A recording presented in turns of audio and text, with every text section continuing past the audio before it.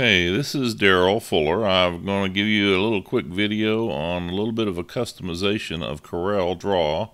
I'm using version 2020, and it will be different in some of the older versions, but this is 2020, and I just want people to know how to do this.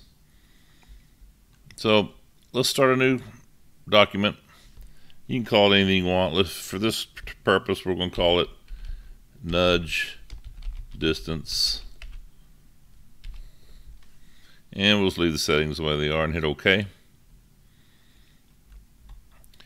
And so to give you an idea of what the problem is, right here is your nudge distance. So if you hover your mouse over it, it will say nudge distance. It tells you to set the distance for the nudging objects.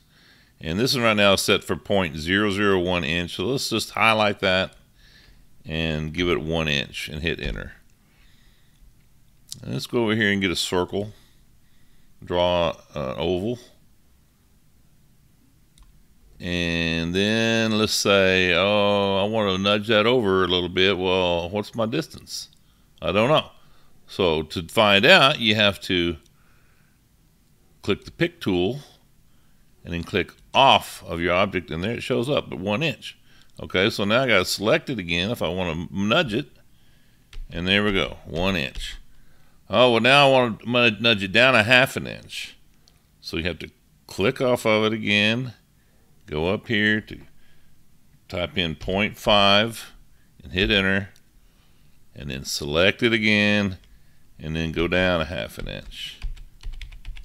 So let me show you how to make that a little bit better. So let's go up here and we're going to customize our toolbar is what we're going to do. Let's make this thing show up all the time. So let's go to Tools, Options, Customization, and then go to Command Bars, which is already highlighted here, and let's go tell it that we want a new one, and let's call this one just nudge, and hit enter, and you'll see it check marks it right off the bat.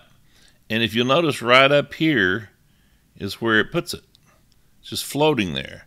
So if you go up here and click and hold, you can drag that in where you want. So for now, let's just drag it down here on our screen. And then, so now all we really want to do is put a nudge on this one. So let's go to Commands and see if we can find nudge. Well, here's the ends down here. So let's slide on down. Okay, well, I don't see them anywhere. So let's just go up here and hit search. Type in NUD, and there it is, nudge. So you click and hold, drag it over to your new menu item, and you let go. There's your new toolbar. Toolbar number 1.